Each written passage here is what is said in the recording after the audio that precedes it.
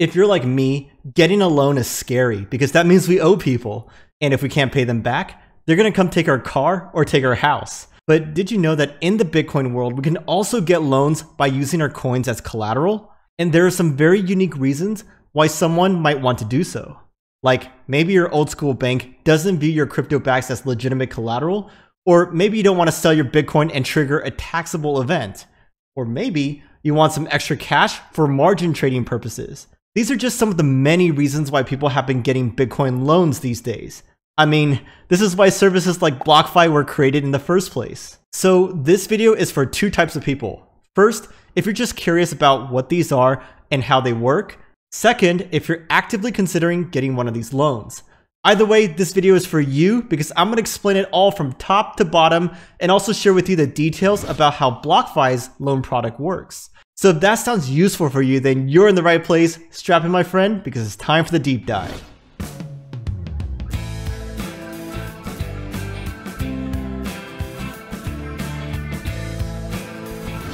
Welcome back to BFB. I'm your host Kevin, and in this channel we're all about that deep research and honest opinions to help you get that long-term edge in the crypto space.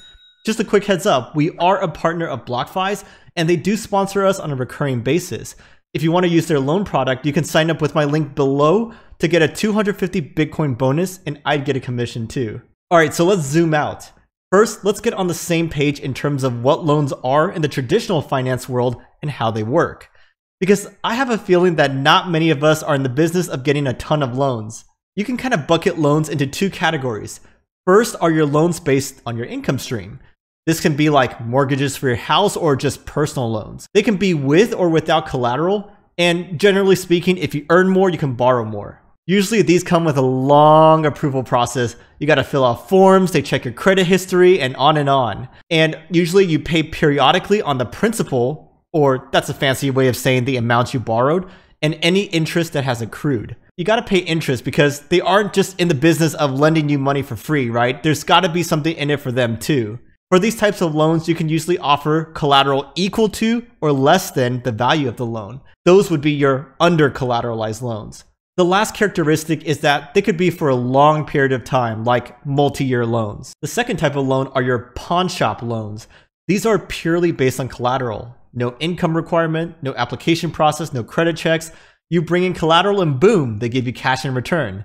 Usually these are over collateralized to protect the lender. If you miss payments, they can sell the collateral so that they don't lose money. Once you pay off the loan plus interest, you can get your item back. These are much more shorter term than our first type of loan. I'm talking in the span of a few weeks or a couple months. Okay, enough about the regular loans. You're here to hear about the Bitcoin loans, right?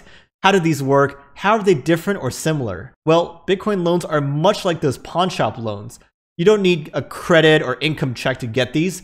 That's why they are over collateralized, which means you get less cash than the full dollar value of the Bitcoin that you send in. This is to make sure that the lender doesn't lose money, while you, the borrower, also doesn't get liquidated too quickly as well. You send in Bitcoin to an escrow service that holds your coin in the meantime, and you can get up to 50% of the cash value of your coins as a loan. As long as you make the required payments and Bitcoin doesn't fall below the liquidation price, you can eventually pay everything off and withdraw your Bitcoin once again.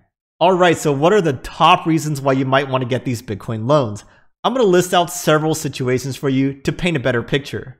First, let's say the bull market has been amazing for you and you've made a lot of juicy profits.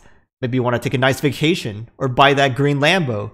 Green for all those green candlesticks. But you don't want to sell and miss out on the future upside. So you can borrow cash by collateralizing your Bitcoin and pay back the loan later. Second is that those old dinosaur banks hate crypto and they don't view our bags as legit collateral for regular loans. Bitcoin-backed loans are a great alternative for, let's say, if you wanted to get a mortgage for a new house. Third, you can avoid taxes on capital gains by taking out a loan instead of selling your Bitcoin for dollars. You probably should do some calculations first to make sure whatever tax benefits you get outweigh the interest payments that you have to make. Fourth, you can use these loans to margin trade in the most basic sense. Margin trading is just buying more coins than the initial deposit that you have. So you send in some Bitcoin, get a loan, and turn around and use that loan to buy even more Bitcoin.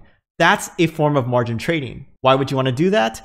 Well, if it's a raging bull market and prices keep on increasing, You can pay back the dollar value of the loan and keep any additional Bitcoin as profits. Fifth, you can pay off high interest debt with these loans, like credit card debt or student loan debt.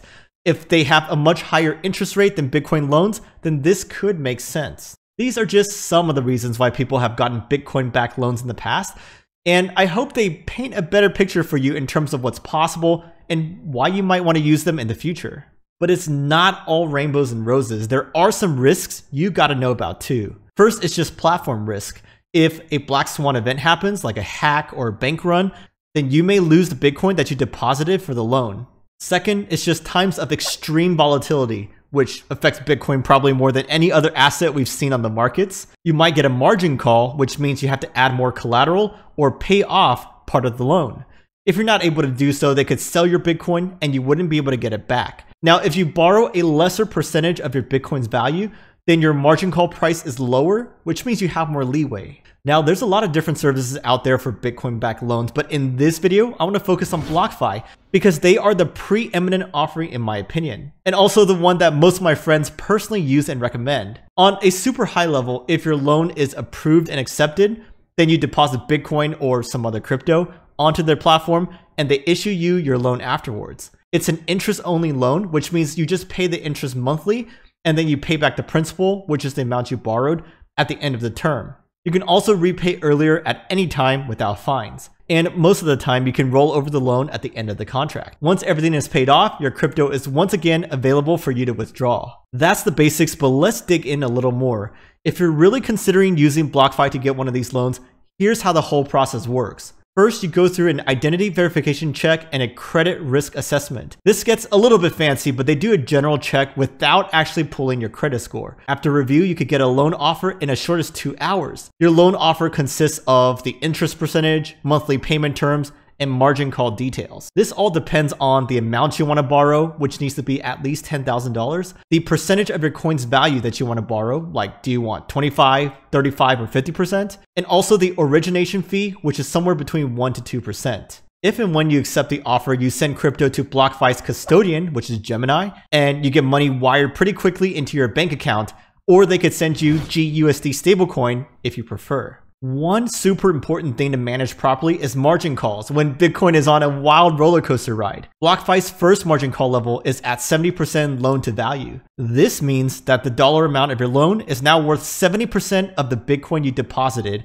because the price of Bitcoin dropped. At that point, you have 72 hours to post additional Bitcoin to bring the LTV ratio back to a safe range, or you can pay down some of your loan to fix this problem. If your LTV becomes 80%, BlockFi will sell part of your Bitcoin to lower the LTV back to the safe range. These thresholds could change over time, so I encourage you to do your research before you get your first loan. Alright, so that's it. I hope this video gave you a better sense of how Bitcoin loans work and why you might want to get one. Like I said, I know several friends who have gotten these loans before from BlockFi, and they have no complaints whatsoever. Before I did my research into these, I was scared, and I didn't think I'd ever need to or want to get one of these. But now it's much more clear for me that these have unique benefits for us Bitcoin investors. Let me know if you have any questions down in the comments below, or if you have any experience with these that you can share with us.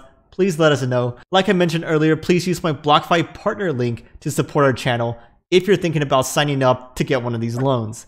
I'm Kevin from BFB. Hope you have an amazing rest of your day. I can't wait to see you on the next video. Cheers.